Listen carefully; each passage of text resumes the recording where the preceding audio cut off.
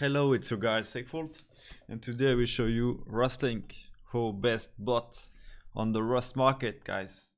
So, first of all, you have to visit rustlink.io and install the login extension. So click on the top right button, then add to Chrome. After that, you will have to come back on the website and click the login button on top right. Proceed to login.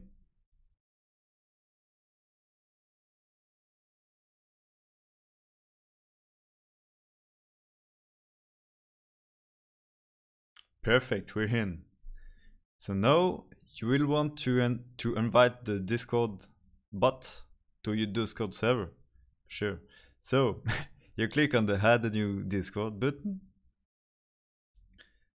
and select the server you want. So I made a little server, a fresh server to show you, okay?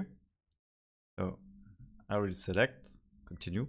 You have to make sure that you can actually check the administrator permission to invite the bot, okay? It has to be blue. Make sure I'm human. I think so. Okay. Then you will see it here now. If you don't see it, click on the refresh button, okay? Then you have to select it.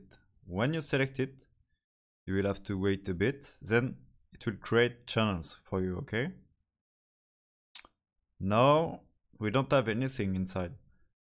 We have to go on the game.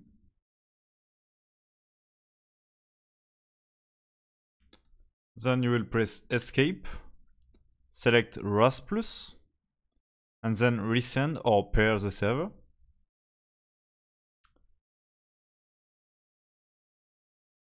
Now you see it's paired. And on Discord, you will have the informations, okay? Now to pair, for example, a smart switch,